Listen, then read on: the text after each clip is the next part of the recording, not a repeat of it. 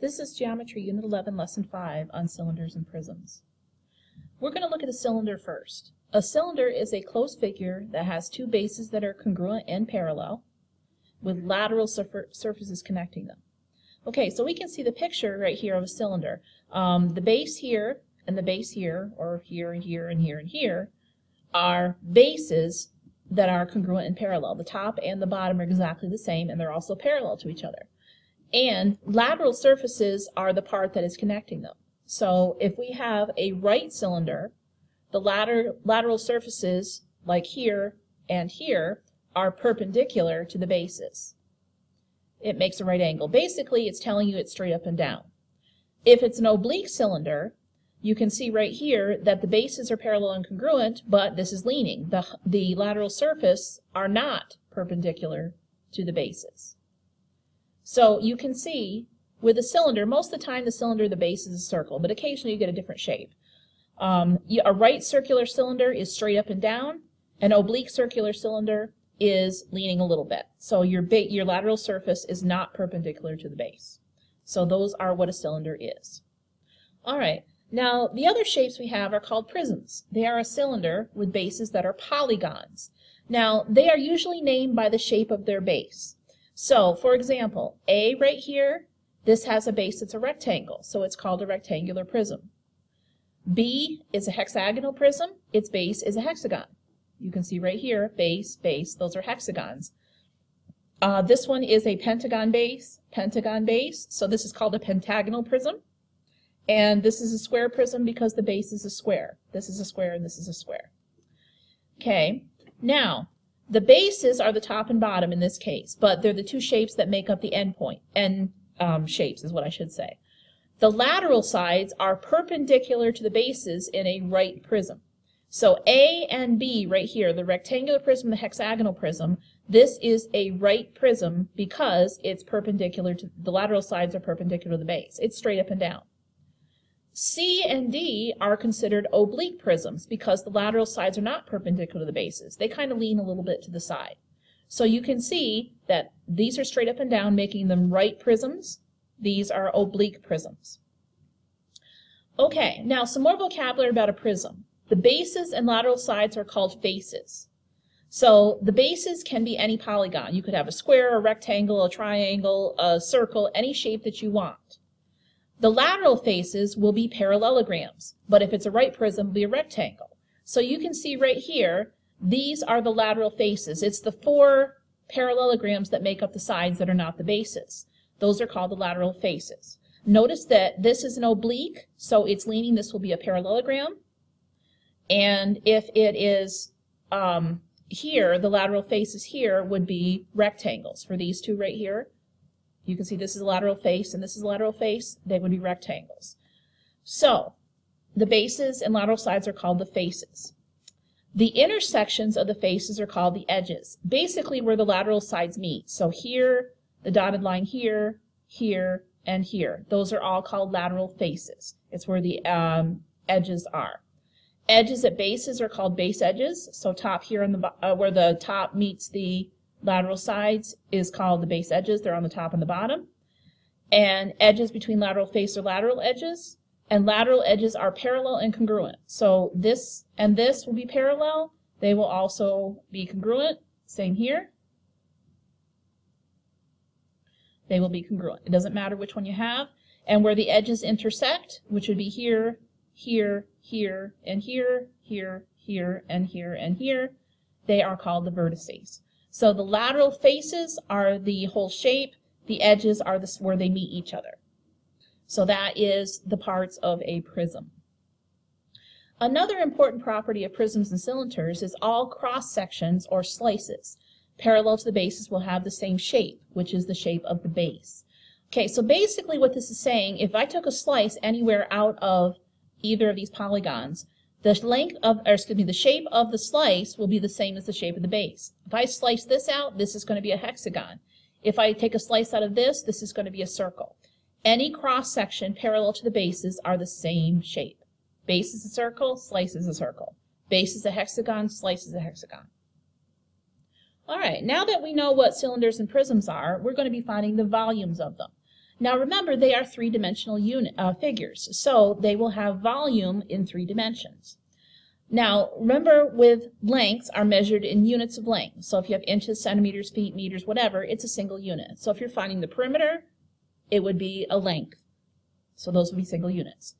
Areas are measured in square units, square inches, centimeters squared, feet squared, meters squared, whatever, so 1 square unit. Volumes are measured in cubic units, so it would be cubic inches, cubic centimeters, cubic feet, meters cubed, whatever you happen to have. You are seeing how many little boxes, three-dimensional boxes, will go into a space. So if I wanted to find the volume of the rectangular prism, let's think about this. Each one of these little corner pieces here are considered a little box. All right, and this is a 4 boxes this way, 6 boxes this way, and then there are 5 boxes high. So it's a 4 by 6 layer on the bottom, which would be 24, and then there are 5 of them going up. So this would be 1 layer, like so. Then you would have the second layer here. I'm a little off with the highlighter, but you get my idea. This would be the 3rd layer. And then the 4th layer, like so. And then the 5th layer, like this. Now each one of these is made up of 24 blocks, and there are 5 layers. So this is going to have a volume of 24 times 5, or 120 cubic units. All right, so 120 cubes would fit to make this volume.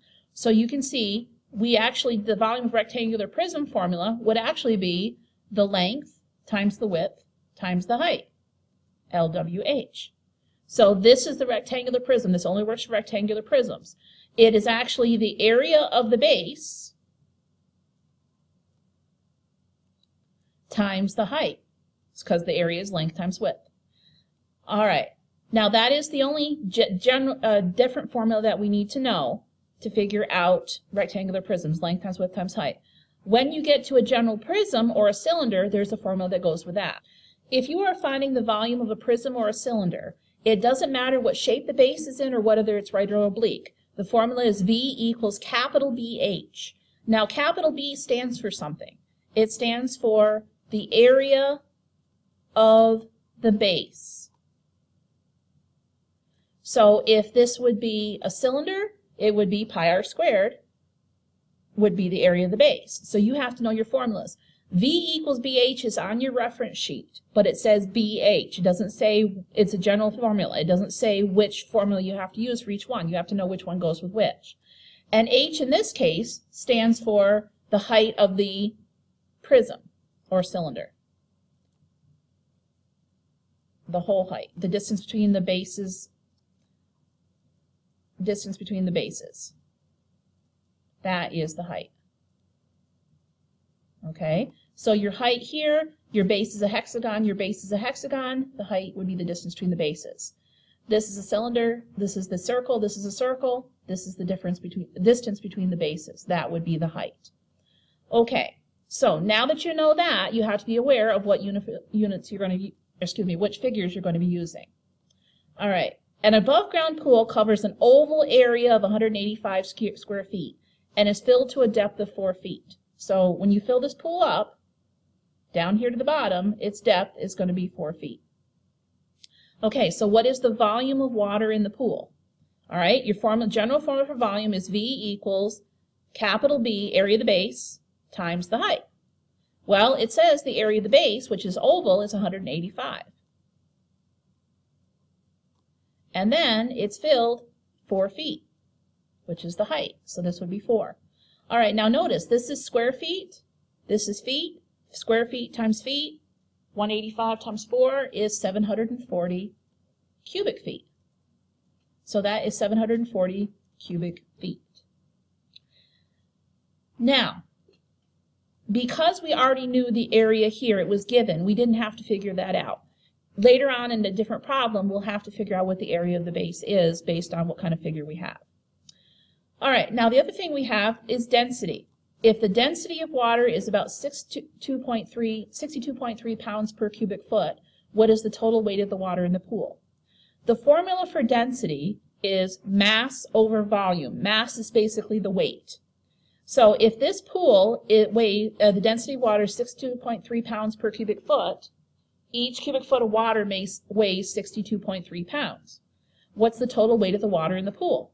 All right, so following this formula, 62.3 is equal to the mass, which is what we're looking for. The weight is the mass, over the volume. We found the volume was 740 cubic feet. All right, so if I cross multiply here, we get 62.3 times 740. So that means the water weighs approximately 46,102 pounds per cubic foot. So that's what this is going to weigh. So density is mass over volume. All right. Find the volume of a right circular cylinder with a radius of 4 and a height of 12. Okay, so let's draw ourselves a picture. A right circular cylinder means it's going to have bases that are circles. So we're going to draw two circles. All right, so a circle on the top and a circle on the bottom. And since this is a right circular cylinder, when we connect the bases, they should be perpendicular. Not a perfect drawing, but you get my idea. Okay, the radius is 4, and the height is 12. Because this is straight up and down, the height is going to be 12. Think of a soda can, pretty much. Okay, now the general form for volume is BH, where B is the area of the base. What kind of bases did this have? It has circle bases. So what is the area of the circle?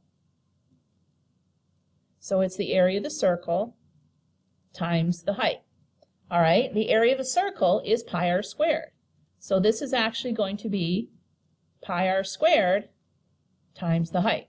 So this B is actually the area of the circle, which is pi r squared. All right, so using this formula, because we had to know B was the area of the circle, it's going to be pi times 4 squared, that's the radius, times the height, which is 12. All right, 4 squared is 16, so this is pi times 16 times 12. Now, in terms of pi, this will be 192 pi cubic centimeters. Now, if you want to evaluate that, you would put 192 pi in your calculator. So 192 pi, and that's approximately 603.19 cubic centimeters. So the base, you had to know the area of the base was the circle, pi r squared, times the height, because the base is a circle. Okay, the last one is the volume of the prism at right. Now this one's a little bit tricky because you have to know which ones are the bases and which one is the height. All right, now looking at this picture, we remember that the lateral edges of any prism are going to be rectangles or parallelograms. So the bases on this are actually triangles. This is a triangular prism. So the bases are triangles. So this is a base, and this is a base. So which one would be the height? The height is actually 15 because it's the difference between the bases. All right, so the general formula for the volume of the prism is V equals capital BH. All right, so your base in this one is going to be area of the triangle times the height. Okay, so we know the H is going to be 15 right here, but we need to figure out the area of the triangle. Okay, what don't we have in the area of the triangle? Let me draw the triangle here separately so we can see it. This is your base, the triangle. This is 13, this is 13, and this is 10. Okay, so see if you can figure out what the height is going to be, and we will work out the rest of this in class tomorrow.